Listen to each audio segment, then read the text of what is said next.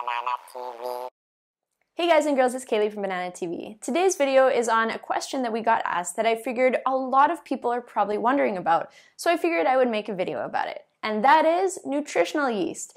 Isn't putting yeast into our body a bad thing? Aren't we going to have an overgrowth of yeast when we do this? So here it is. When people think of yeast, they usually think of the active form of yeast that's used to bake bread.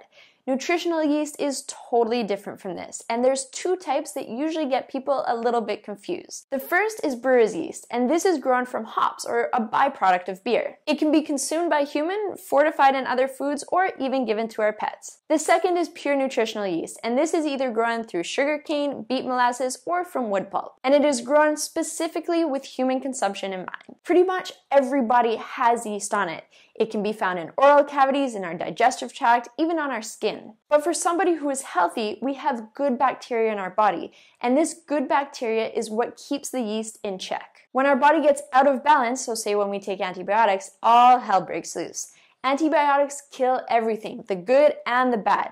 So what you're left with is often people will start to have a Candida overgrowth because there's no good bacteria to keep the yeast in check. Candida, yeast infections, not a good thing. Everybody knows that. They are not fun and they are not healthy for you. They rob your body of nutrients, they're acidic in your blood, and they can eventually start to destroy your digestive tract and leave you without energy. The good news is that nutritional yeast has nothing to do with Candida. It's a completely different strain of yeast called Saccharomyces cerevisiae. Plus, it's been heated, so the yeast is no longer active, which means this nutritional yeast will have no effect on your body's Candida issues whatsoever. And your body will treat it like any other food.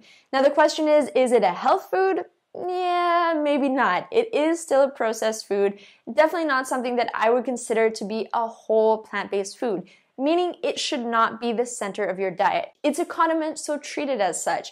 Don't have it with every single meal, don't go overboard with it. Focus your diet on whole plant-based foods, high carb, low fat, that's the key. But to have it every once in a while or to help somebody who is converting from the standard American diet and eating animal products over to a vegan lifestyle, no problems.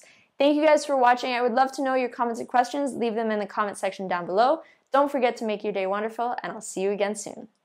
Processed meat, so that's things like bacon, sausages, hot dogs, as a class 1, type 1 carcinogen. A type 1 carcinogen is the most deadly